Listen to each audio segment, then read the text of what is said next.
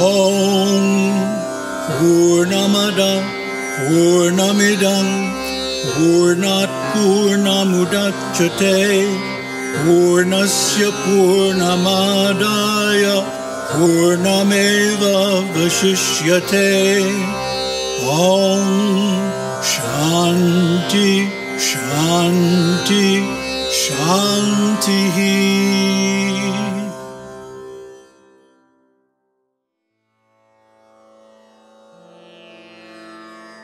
Dvaya ha Prajāpatya Devas and Asuras Tatakāniyasa eva deva Jayasa asuraha Ta eshu lokeshva spardhanta Teha deva uchuhu Hanta Hiraṇyagarbha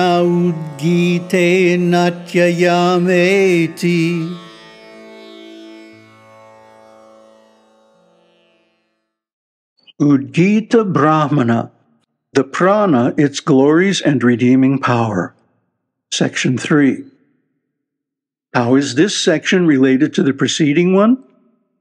The highest results of rites combined with meditation has been indicated by a statement of the result of the horse sacrifice, that is, identity with death or Hiraṇyagarbha.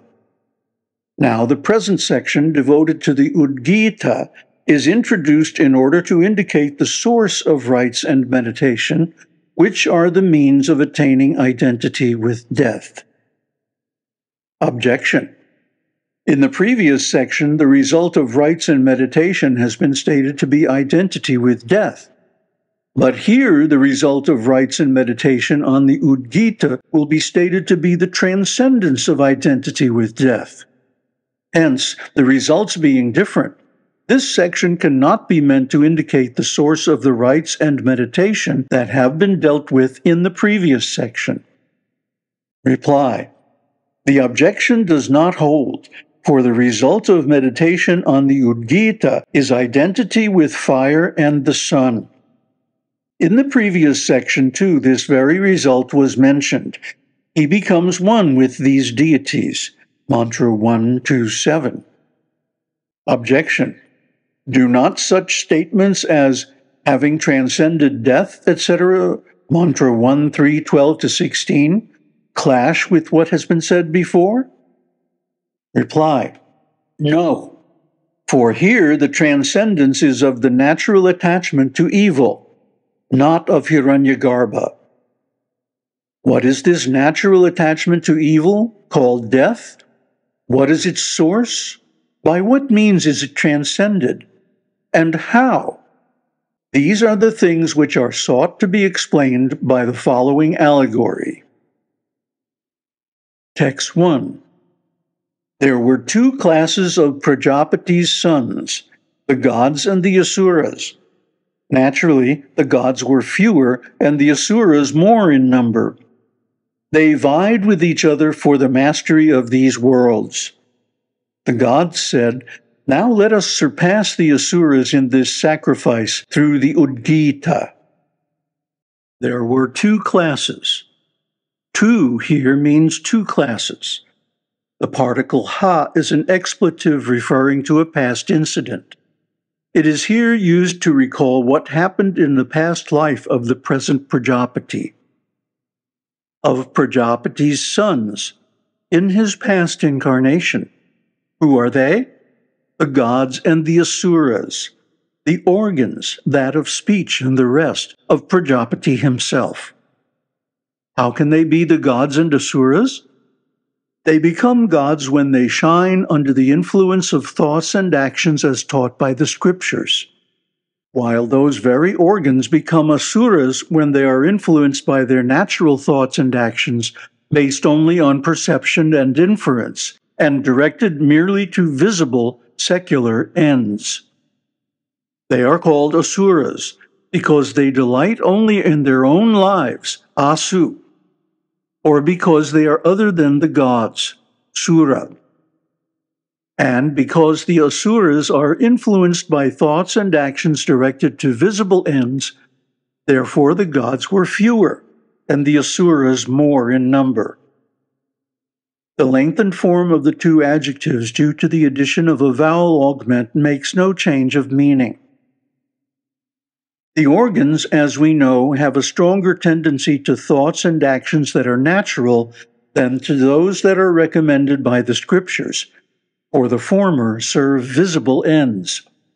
Hence, the gods are fewer, for the tendency that is cultivated by the scriptures is rare. It is attainable with great effort. They, the gods and the Asuras living in Prajāpati's body, vied with each other for the mastery of these worlds, which are attainable through thoughts and actions prompted by one's natural inclinations as well as those cultivated by the scriptures. The rivalry of the gods and the Asuras here means the emergence and subsidence of their respective tendencies. Sometimes the organs manifest the impressions of thoughts and actions cultivated by scriptures. And when this happens, the impressions manifested by those very organs of the thoughts and actions based on perception and inference and producing visible results only, those tendencies characteristic of the Asuras subside. That is the victory of the gods and the defeat of the Asuras. Sometimes the reverse happens. The characteristic tendencies of the gods are overpowered, and those of the Asuras emerge. That is the victory of the Asuras and the defeat of the gods. Accordingly, when the gods win, there is a predominance of merit, and the result is elevation up to the status of Prajāpati. And when the Asuras triumph, demerit prevails, and the result is degradation down to the level of stationary objects, while if there be a draw, it leads to human birth. What did the gods do when, being fewer, they were overwhelmed by the Asuras who outnumbered them? The gods, being overwhelmed by the Asuras, said to one another, "Now let us surpass the Asuras in this sacrifice, Jyotishtoma, through the Udgītha, that is, through identity with the vital force, the chanter of this accessory of a sacrifice called the Udgītha. By overcoming the Asuras, we shall realize our divinity as set forth in the scriptures." This identity with the vital force is attained through meditation and rites. The rites consist of the repetition of mantras that will be presently enjoined. These mantras are to be repeated, etc. Mantra 1-3-28. The meditation is what is being described. Namaste. So here we are back in the place, even in the same room, where the whole Sri Lanka Odyssey started like 12 years ago. But it's amazing what one cycle of Jupiter can do, because now I'm on a whole different level and really enjoying my existence and well, just so much insight that I want to share. So even though I don't have a perfect place set up for shooting video, I wanted to make one anyway. To kick off the third Brahmana of the first chapter of Hiraṇyagarbha, which is about the Devas and the Asuras, the gods and the demons, the angels and the devils. And even though it's a story couched in the legends of the gods and so forth, it's actually about the human being and the organs of the body and how they can so easily become overwhelmed by ignorance and evil. So why are the Asuras so much more numerous? Well, go anywhere in the world, even India, and you find so many more evil, nasty, self-indulgent, crazy, stupid, ignorant people than the opposite. The good people, the wise people. those who are steeped in the scriptures, those who are performing self-realization. They are rare everywhere. So in this body, the organs, as representatives of the demigods, the different elements and so forth, are also in the same condition.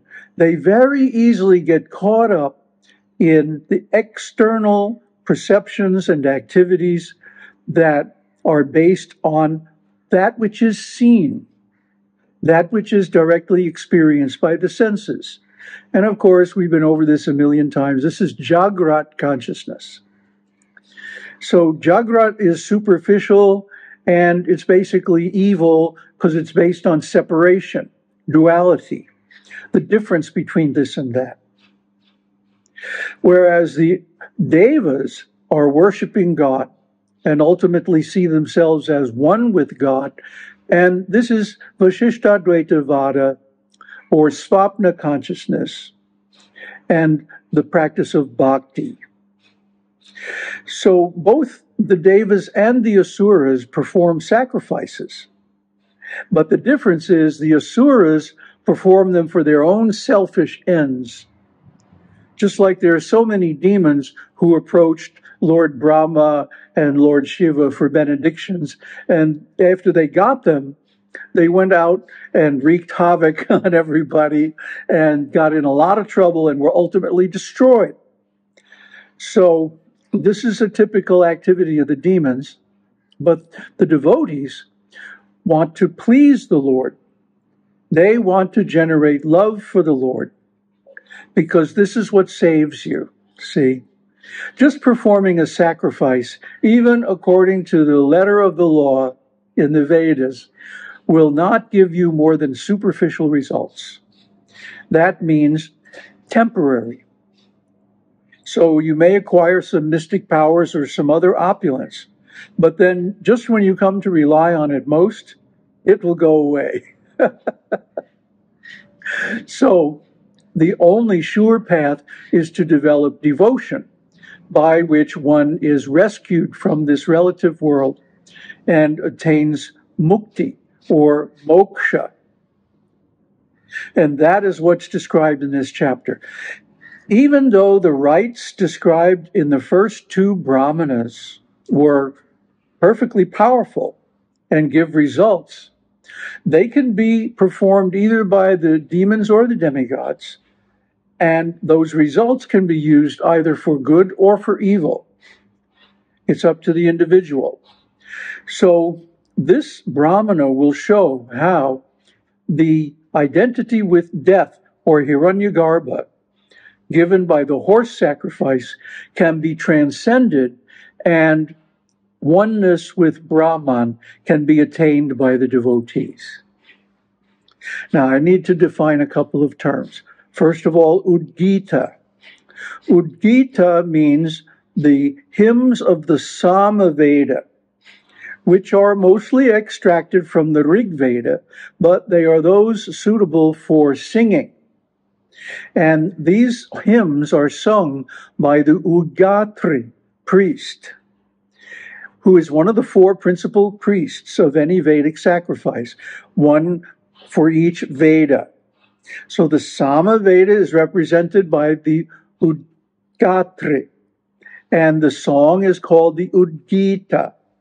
And just through this Udgītha, the demigods thought, oh, we can surpass the demons. Why? Because the demons don't have any love. The demons are only out for themselves to get what they want. And they will stop at nothing.